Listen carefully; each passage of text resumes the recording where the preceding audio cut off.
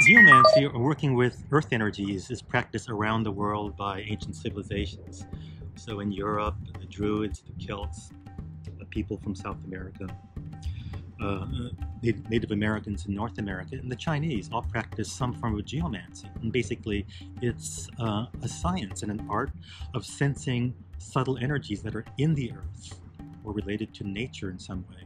So the shape of mountains, the flow of underground streams, the effects of burial sites, the effects of historical records of any land have a very significant influence over a person's health and well-being and success and creativity. So in modern times, the other factor is EMF, electromagnetic fields from computers, from cell phones, from AC/DC transformers. Very often, that is the worst thing in a person's house, above and beyond the traditional feng shui. The EMF, the E-smog from electrical appliances, and the underground energies are typically the worst things that affect their health and their success. So if we address these two areas in the course of a site visit for feng shui, then we can really help a person much, much more than just doing the usual traditional things. So for example, if you live in proximity to a place of worship, church or a mosque or a synagogue or a temple, usually there are memorial services for the dead there. And then spirits will come, ghosts, and even perhaps the departed soul might visit. And if the soul doesn't rise to a higher level after they pass away, they might linger around the church or the burial site or the family home and actually influence people in a negative way. So being able to identify spirits and their intention, their activities, their influence, and the ability to invite them to go somewhere else, to send them away, to have them escorted to a higher dimension, is part of this geomancy. Energetic cleansing is a way to enhance the energy. So above and beyond smudging and burning incense and ringing bells and chanting, using salt as a way to dissipate accumulations of energetic records, Tao Geomancy uses very high levels of energy which are acquired through invocation and through connection with the lineage of very high-powered teachers as a way to clear the energetic records very quickly.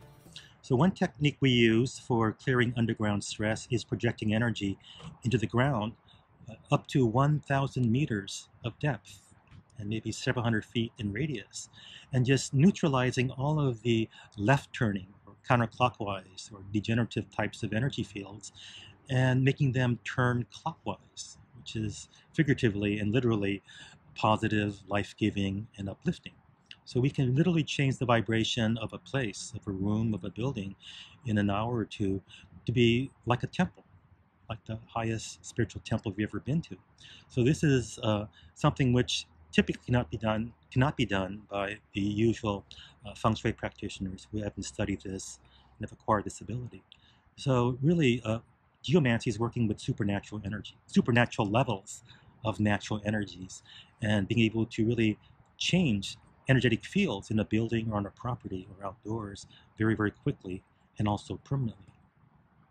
Well, music therapy is very, very effective. So some organizations and some teachers recommend playing Vedic chanting or the recordings of devotional, inspirational, spiritual music, or even classical music, which is uplifting and light, as a way to disperse energies in the space. But sometimes the energies of the past, of people's activities and thoughts and actions, are imprinted into the wood, especially door jambs and anywhere where hardwood is used. Or in the kitchen, there's very often marble countertops and stone. Well, granite is 50% quartz crystal. We all know the quartz crystal will store information more or less indefinitely unless it's cleansed and reprogrammed.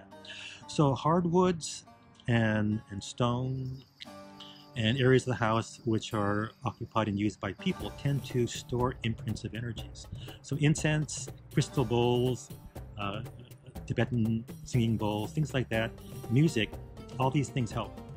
But it requires more advanced techniques to do a thorough cleansing, where records from hundreds of years can be transformed in a short time. Typically, if you move into a new house, your own energy will be imprinted in that house after about 6 months of normal living. But if you want to get off to a faster start, let's say somebody died in a house or there was a lot of violence, the house was used by drug dealers, for example, then you want to clear that energy immediately before the next occupants move in. So it's very useful to be able to clear things very quickly